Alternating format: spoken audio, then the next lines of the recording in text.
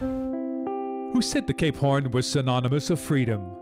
Certainly not Alessandro Di Benedetto, who for the last couple days in the Atlantic South collects the worries. A climb of the mast, a spinnaker that ends in the water, the boat that lies, and to top it all, a broken rib for the Italian. Tanguy de la Motte sympathizes. Salut Alessandro, écoute, Hi Alessandro, things are getting better here. There's sunshine and it's worth it. So good luck. I have a good thought for you. I'm not far. Anyway, we'll be in Les Sables d'Olonne to welcome you. All right, be strong, my friend.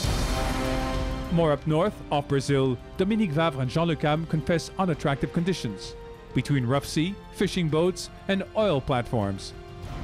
An extremely hard-going night, 20 knots winds, all shaken, with rain, choppy sea, with 9 feet aggressive troughs. Anyway, that's it. A little similar as yesterday and the day before. I was able to sleep a half hour this morning. I couldn't sleep during the night. The warrant officer, I like it when it hurts, sent us 4 days of hell.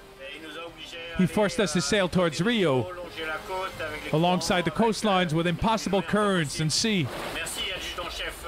Thank you, warrant officer. I like it when it hurts. I hope he hasn't more of those surprises in the future. In the North Atlantic, less than a week away from the arrival, François Gabard and Armel Lecléac'h are going to face the Azores anticyclone. Caught between equipment protection and weather forecast analysis, Armel Lecléac'h racks his brains. Normally, François started slowing down now.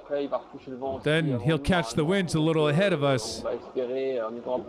So we'll hope by being more in the west to gain some pressure for a little longer time.